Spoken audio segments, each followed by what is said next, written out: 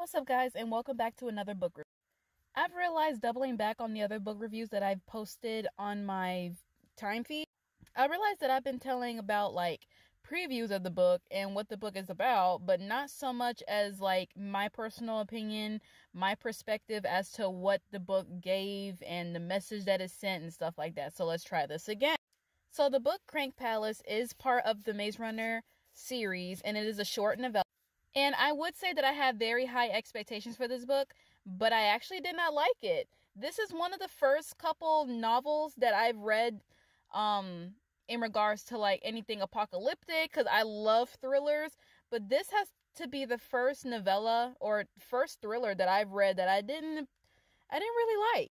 So for those who are just visiting this book review and they haven't reviewed my previous video, Newt is not immune to the flare.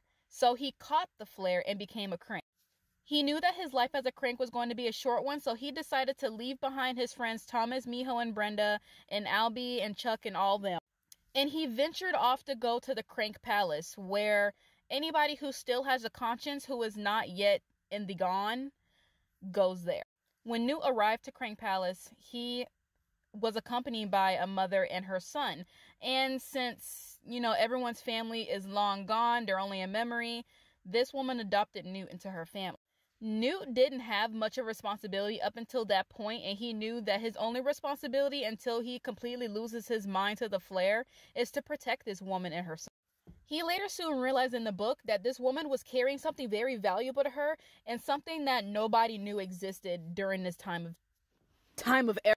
What she had was a phone, and this phone was used to communicate with Wicked. And I actually did not mention that in this book, Newt became a very popular crank to the guards that were guarding Crank Palace. These guards are known to sweep the city of any cranks or anybody that has the flare or long in the gone by either annihilating these people or shipping them to Crank Palace. Now, the character in the book, Keisha, she's the one that has the phone, who is in contact with Wicked because Wicked has her family.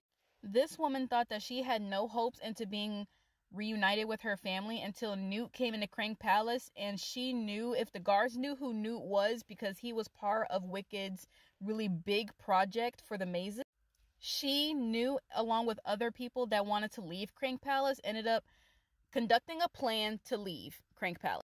They also later find out that Crank Palace isn't even ran by guards. They're not even being guarded at all. They've been abandoned.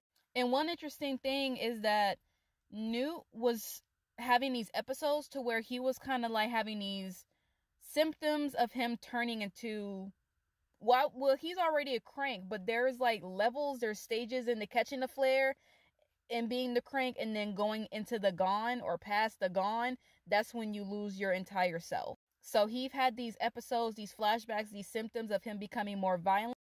Just to revisit the topic, the woman that he ends up meeting at Crank Palace, Keisha, is the one that had the phone, who was working with Wicked to use Newt as collateral for her family, basically. That's just the rundown. Because it's Wicked originally had these kids in the maze to experiment on them to find a cure for this flare to control it.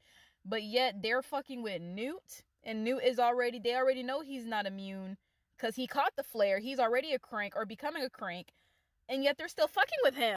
I don't know, this book, Newt in the movie was one of my favorite characters. So just kind of reading this part of the book with just him is depressing.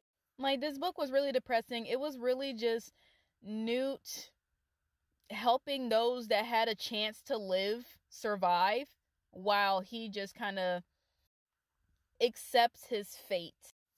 And if you haven't already, you can venture over to my Instagram, prettyreads.est96, where I'm going to be posting majority of my book content and my book reviews.